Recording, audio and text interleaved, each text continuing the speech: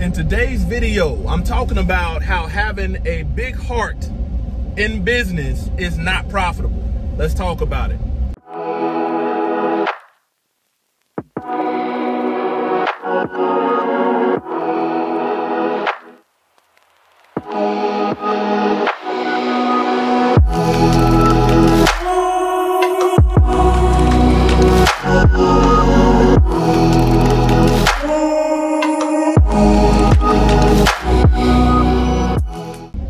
To the Most High, Yah Shalom. Thank you for tuning in to another Righteous Spirit-filled episode. Today I'm back at it in them trenches, handling that kingdom business. Man, if you are somebody that's thinking about, starting your own business, this message is for you. You will always get people that will try to play on your emotions. My family does dog and daycare boarding, and people are always trying to hustle you based upon a sob story.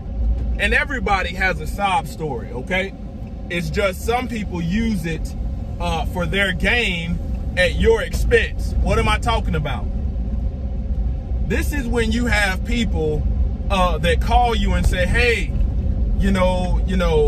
my grandmother or my mama is terminally ill, and right now the cancer treatment is $4,000, and we're doing a family collection, and man, I'm just wondering, could you cut me a deal? We get people calling saying, oh man, you don't have anything, for boarding dogs for $15 and for this and for that.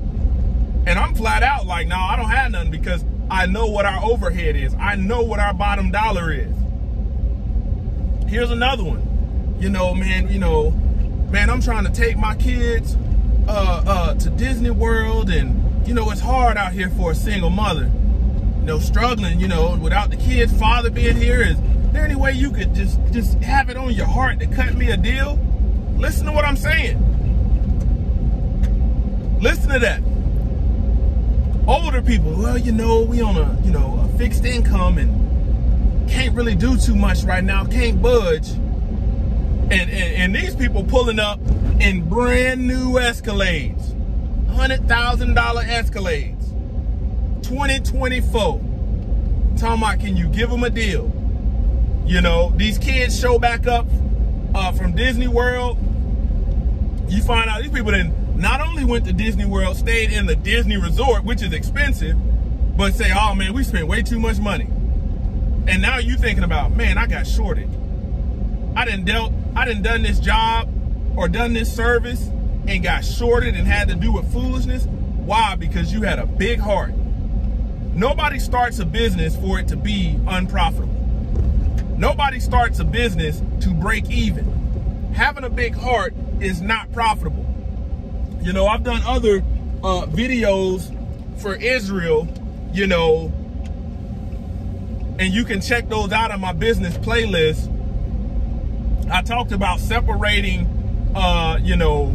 friendship from business, business from pleasure, because people will use any kind of advantage to try to get something for nothing or to not pay you.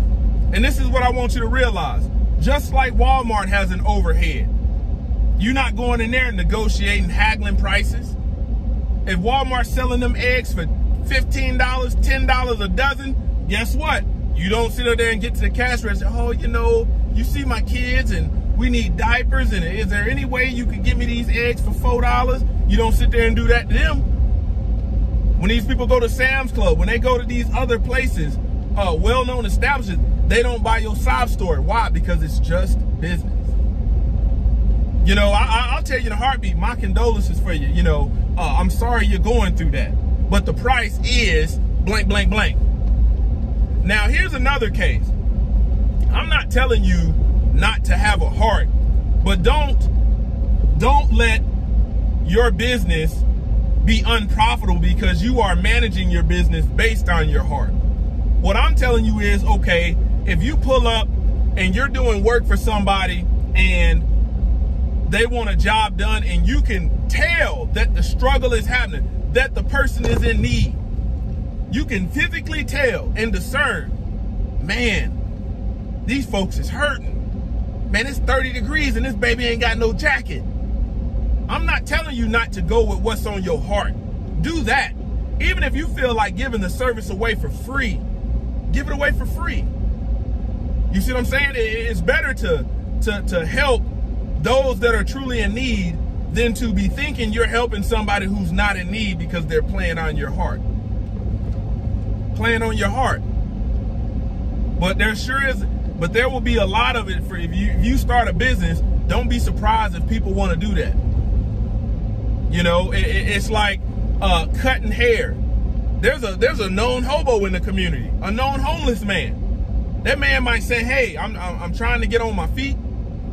I need a haircut. It might be on your heart to say, you know what, I got you. This one, even though the money you offer me, I want you to keep that, man.